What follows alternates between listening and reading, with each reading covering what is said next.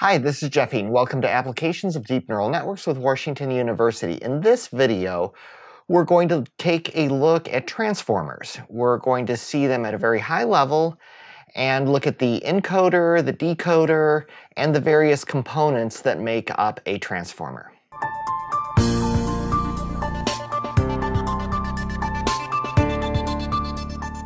Transformers can certainly be used for time series. Natural language processing is generally thought of as time series because the words, the characters are occurring in a specific order. So we will see in this example how to translate a sentence from Spanish to English, or from English to Spanish in this case, but you would train another one to go the other direction. There are a number of different types of neural networks that you will see here. So you could deal with vector to sequence. Vector to sequence is typically used for image capturing. So you would give it some sort of a vector, which would be the image that you're looking at, and it would output a sequence, which would be the words describing what the image actually is. A sequence to vector is sentiment analysis. That's usually where you give it a sentence and you want some sort of a vector coming back saying if it's a positive or negative sentence. You can train it for really anything you want to. It doesn't necessarily have to be sentiment. Sequence to sequence is often used in language translation. So we're going to have a sequence coming in, a sequence coming out, and they're going to be sentences in various languages. So let's look at an example of transformers at a high level. In keeping with the idea of this course being applications, we won't go deep into how you would actually implement one of these. We will look at the flow going through these, and we'll go deeper than just this diagram, but I think this diagram that I put together really gives you a high-level view of what's going into the network and what's coming out. So here we have a sentence. It says start, so that's a token that is defined. There's an ending token as well. Start, the cat likes milk. That's the English sentence. That goes into the transformer. This whole thing is the transformer. The encoder is what is going to take this sentence, and this is a sequence, variable length. It's going right into an attention unit in here, so it's not like you have to have a fixed length and pad it or something like that. You can pass in really any length within reason there. The encoder, and there can be multiple encoders. The paper that implemented this had a stack of 6 encoders. So we could certainly have that if we wanted to. There's also multiple heads inside of the attention units to further allow analysis. But what this encoder is really doing is taking the cat likes milk and turning it into a hidden state that is basically a tensor that's going to ultimately go to the decoder. So you could use just the encoder part, and in the next part we will do this to predict time series, but it's going into the decoder, and then the decoder takes initially just a start token. So you really just have to run this part once, and now you've got this numeric value that's coming in that is a bunch of key value pairs, we'll see that in a moment, that really represent the information. Then we put in the start token. We don't put in the entire thing yet. It masks it. But we start just with the start token, pass that into the decoder. We pass the hidden state, and we calculate this just once for the sentence being translated. We pass the hidden state and the start token. And that's going to return a list of probabilities for all of the words that it knows. This could be 7,000, this could be 50,000, just depending on how large of a vocabulary you have in there. And in this case, the word that comes out would probably be el. So el gato le, it's starting to translate it into Spanish, and it builds it word by word. You start just with start, it returns le. I'm sorry, it would actually return al the first time, then gato. So if you pass this whole sequence in, it would return le, because that is the next word in this translated sentence. So that's the high-level view of this. And this shows you what the data is looking like. You send the entire sentence in, get a hidden state, and then you just build it up, token by token by token. You can think of these as words, but really they're tokens. That way you might have common prefixes and suffixes as different tokens into there that allow learning at the subword level. So you have the stem of the word, and then you have suffixes and prefixes. Now, looking at this just a little bit deeper, we're going to have several hyperparameters. The number of layers, the dimensions of the model. This is those tokens coming in, you're going to run them into an embedding. So each token, each word, usually words, sometimes parts of words, will be mapped to a high dimensional 128, in this case, numeric vector, so that similar words are placed closer to each other.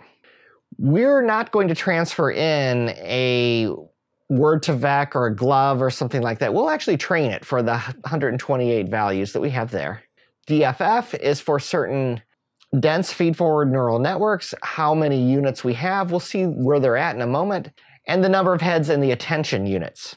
So this is using attention, which takes the sentence and really looks at the word positions and allows the neural network to know to focus on which parts of it that it actually needs. And this gives very amazing natural language processing results. And number of heads, that's just how many importance grids you want to have inside of the attention matrix. If you add too many of these, it bogs down the process and leads to overfitting. If you don't have enough, it won't learn the richness that you're going to really need for the translation. So it's another hyperparameter to tune.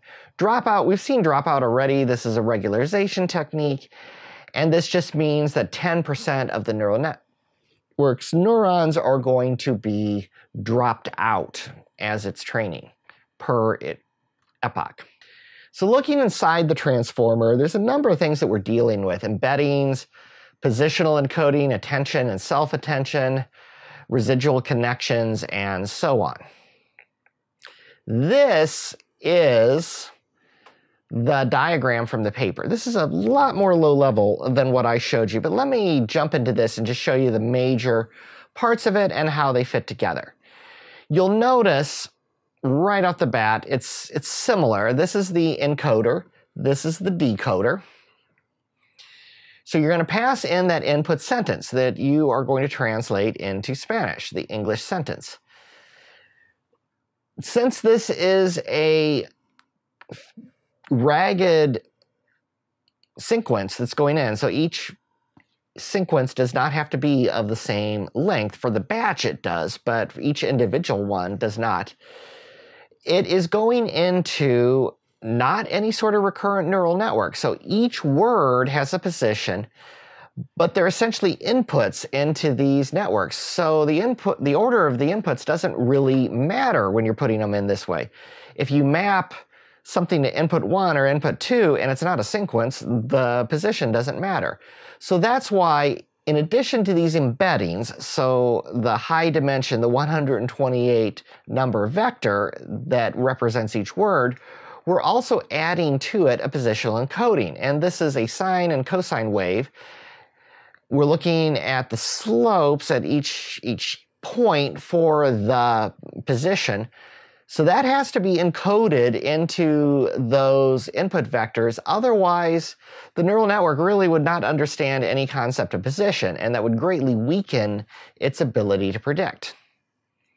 When you go into the encoder, now you have the attention unit. You have several things going on here. You have the attention unit, the multi-head attention.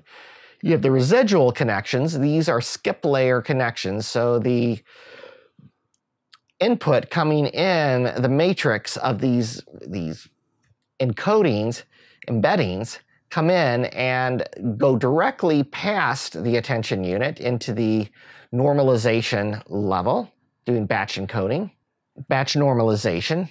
That's helping to keep all these things in the same range that the neural network is going to like. And then the whole thing is passed into the neural network. You can see there's 3 hooks here going in. Those are the keys, the values, and the query. If all three of them are the same, it's self-attention. So it's essentially taking this sentence and making an attention grid of it and calculating how important those words are relative to each other. I have a link to where Google did a great tutorial where you build this whole thing from scratch. So if you want to see the low-level details of what is truly going on inside of that attention unit, I suggest you take a look at that. It will show you. Now, going into the next module in this course, we're going to use Hugging Face, and we're going to transfer in things like BERT and use those already pre-trained to either adjust or to make use of these kind of things already built. So we're focusing more on applying and then building this from scratch. So it goes through the attention unit, and then it hits just a normal feed-forward network. Now, while this says attention is all you need, I think what they mean by all you need is you don't need the convolution in the LSTM networks. Otherwise, they're going to pretty much be saying attention, embeddings, positional encoding, attention and self-attention, and residual connections are all you need. But it's not as catchy of a paper title. And also dense layers, because we have those here. So this whole thing takes the sentence and creates a series of keys and values that represent all of the knowledge harvested from the cat likes milk or whatever sentence we're trying to translate. That only has to be done once. This part you have to call for every word as you slowly build up that sentence. So as you can see here, these two arrows, those are the keys and the values. That's the information extracted. And then this part down here, another self-attention network, is you can think of this part up here as almost the encoder decoder, because it's decoding what the encoder sent in. This bottom part is taking what we built of the sentence so far, so the start token initially, then more and more as it goes, and it's taking those and encoding that into almost like a hidden unit, and then these all go together and it produces the prediction of the probability for the next word. And then the next word is added to it, and the whole process repeats until this thing outputs a ending token saying to stop it. Now these NXs on both sides, this means that these encoding and decoding layers can be stacked. So the shape of this input going into it and this output going out of it is exactly the same. So you can add more and more of these together. 6 is the number of layers in both the encoder and decoder that the paper made use of. Thank you for watching this video, and if you found this information useful, please subscribe to my YouTube channel, give the video a like, so that you won't miss any upcoming videos in this course.